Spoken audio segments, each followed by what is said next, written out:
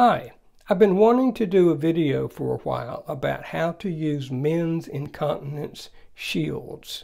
Now, there are some of us that we have a little bit of dribble after we urinate, or later on in the day we make a certain movement and there may be a little dribble. So that's what these shields are for.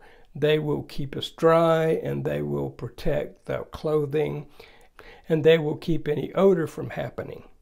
What I have here are men's shields from Walgreens. Now you can use Depends or any other brand that does men's shields. I just happened to pick up a box of Walgreens and they work just as good as anything else. Okay? All right, so let's go ahead and let's take a look at the shields and see how we put them on.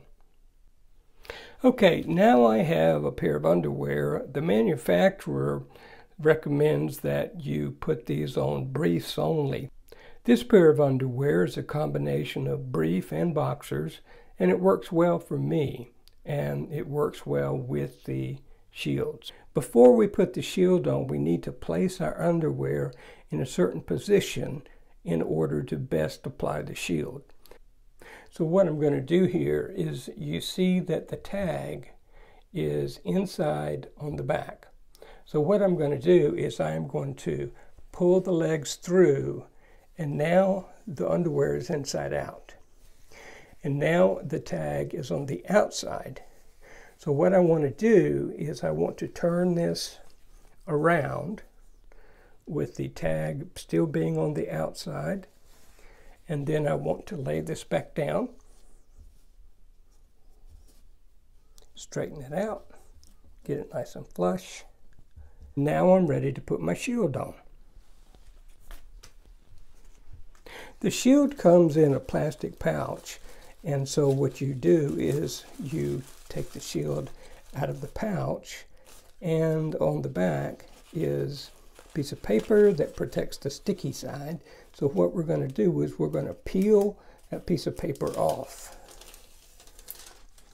Now that we've done that, we're going to take this sticky surface and we're going to apply it to the underwear.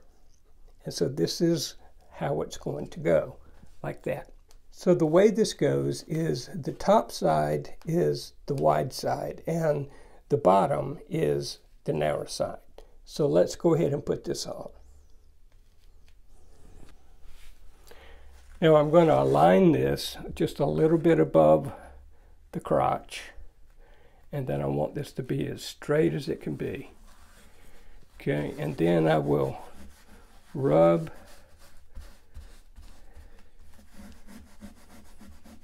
the shield to make sure that it sticks real good.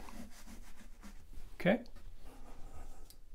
All right, so now I have my shield on. So what I do now is I turn my legs inside out again. Now I'm back to the tag on the back, and now I've got my underwear back in its original state.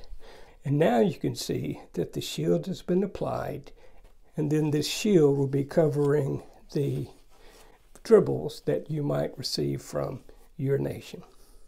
So that's all there is to it, and I hope that helped you.